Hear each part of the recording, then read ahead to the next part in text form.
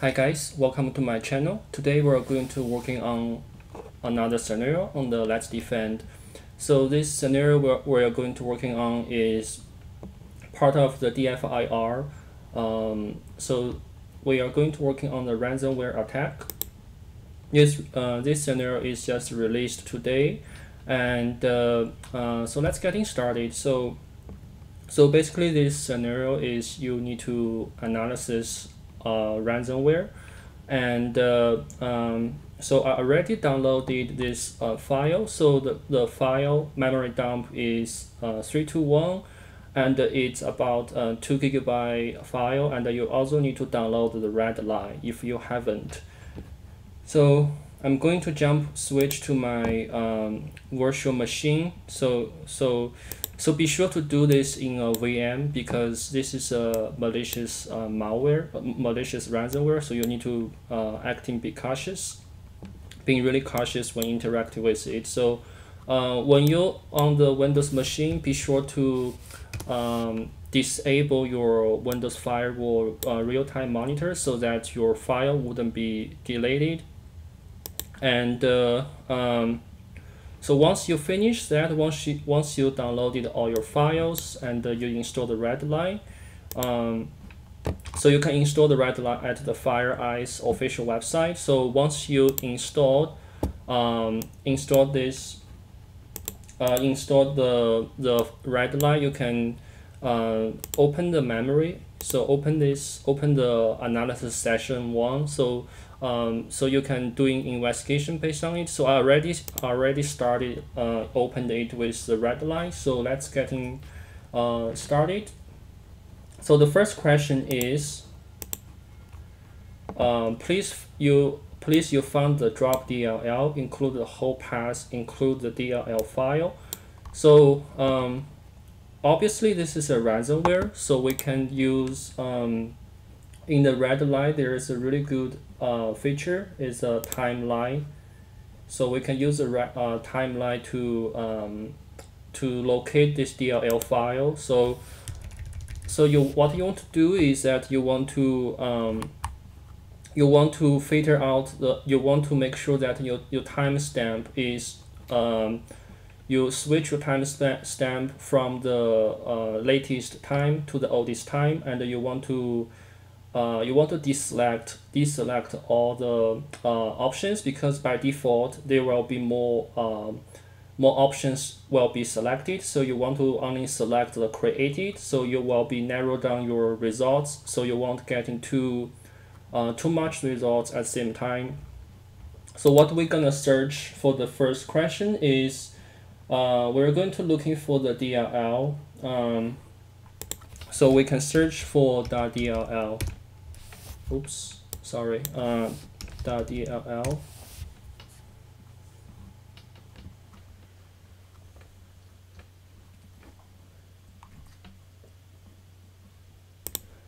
So actually the first one is our answer. So we know that we see that here that we this scenario is very it's not too hard. So we have this really obvious, this user charts, this ransomware dropped one of the malicious DLL into the user's temporary folders, and the DLL name is mpsvc.dll. So that will solve our first questions. So we can copy this to our notepad, and we can put this this line as one of the answers. So all the be sure that on the Let's Defend the answer format is the brackets, answer, and the brackets. So that is our first questions. Yeah, mpsvc.dll. That is our first questions. So I'm going to just write it down like this. And the next question is identify what is MD5 hash for the DLL. So this one is pretty obvious as well. So you will have this in the red line. All the files will be have automatically MD5 hash being calculated for you. So you will have this hash available for you directly. So you can just use that as your answer. And the next question is, what is the name of the ransomware node that got dropped? So typically, the ransomware, they will use like they will be really similar to like a README file on the GitHub. So once all your files being encrypted, it will be usually the ransomware will be use a README to give you to ask for the ransom. So let's search for the README file.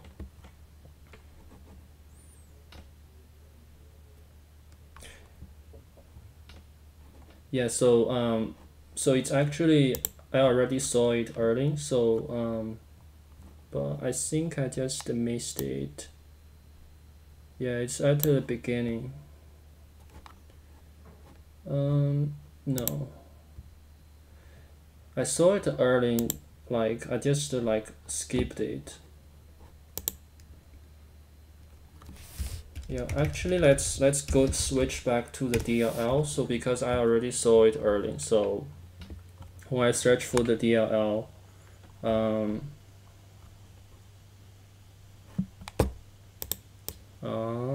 shoot, it should be super easy one, this one. Yeah, so yeah, so we see that we see here that it was not being highlighted, but we see that here we have this readme.txt under the user public folders. So all these files was being encrypted, and the ransomware was dropping this readme file to asking for the ransom. So I'm going to copy this. So the answer is asking for the readme files, only the file name. So that is the answer. And for the next question, what is the URL that has initial payload was being downloaded from? Include the whole URL with the payload. So this one, it's actually super easy as well. So you can search. So you can search for in the red line. There is a function called file download history. So you can use this function to locate the malicious files. So if you scroll all the way down,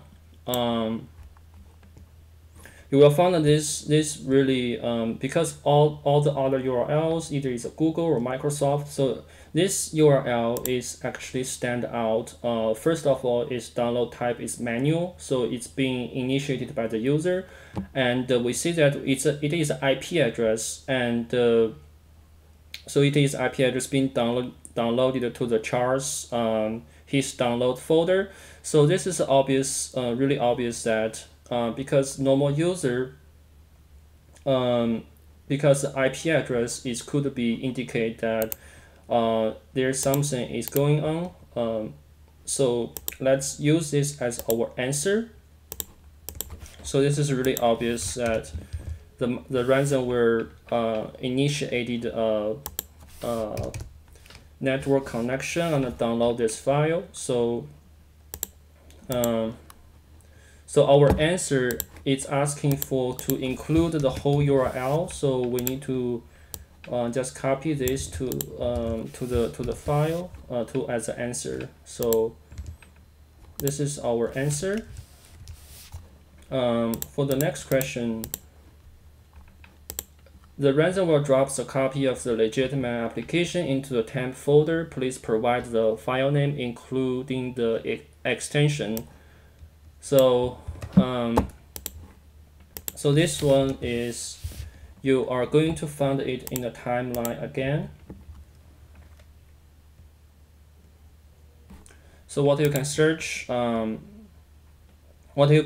is, because we know that the user Charles was being infected by the ransomware, so we can search for the we can search for his temporary folder, his app data temporary folder. So what we can do is we can search for his folder. So users Charles app data local temp. So this is where the questions hints us one of the legitimate application was being dropped into the temp folder. So so if you don't know what MSMP ENG is, I'm going to do I think it is Defender's executable for the Microsoft. So because this is like really obvious one, I think MSMP ng.exe, yes. So this one.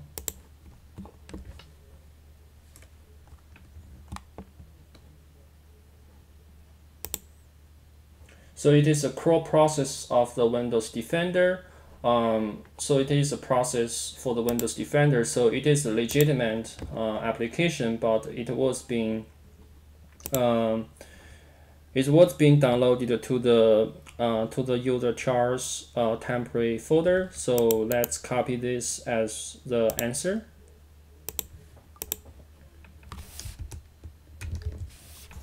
So the format for the question is, let's say it's asking for the executable. So our answer should be brackets msmpeng.exe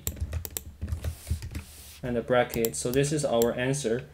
And the next question, the last question is, what is the name of the ransomware? So this one isn't hard. So you just need to search doing some OSINT. So what I did is I searched for the MD5 on the Google. Only thing you need to do is search for the MD5 on the Google, and perhaps you can add ransomware.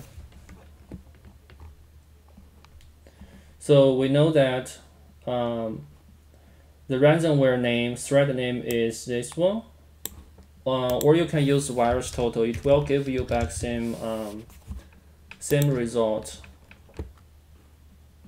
if you search that DLL file.